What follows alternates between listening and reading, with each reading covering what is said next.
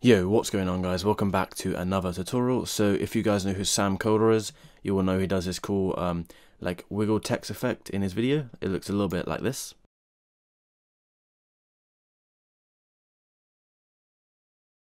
So basically today I'm going to be teaching you how to do this in Premiere Pro. So there are a few tutorials on how to do this in After Effects, but I guess not everyone has After Effects, so this is how you do it in Premiere Pro.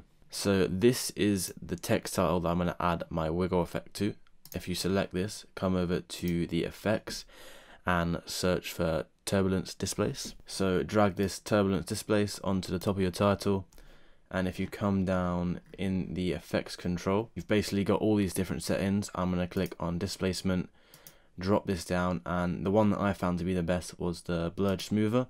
There's obviously a bunch of different settings that you can use, but I thought this was the best. Or this one is pretty good, just the normal turbulence. But yeah, moving on from that, come to the amount and change it from 50 to 30, and then come to the size and change the size from 100 to 20. Obviously you can change this as much as you want. I just find this to be the best looking size. So now that you've done that, what you want to do is make sure you got the clip selected, come to the start of the clip, come to the offset turbulence, hit a keyframe, come to the end of the clip and just bump this up. You're going to have to mess around with this a lot to get a good effect. I'm going to bump this up quite a lot, and then bump the second one up quite a lot too.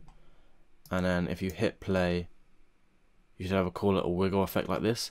And what you can do is just stretch this out quite a bit, and then move the keyframe along a little bit, and that will speed it up and slow it down.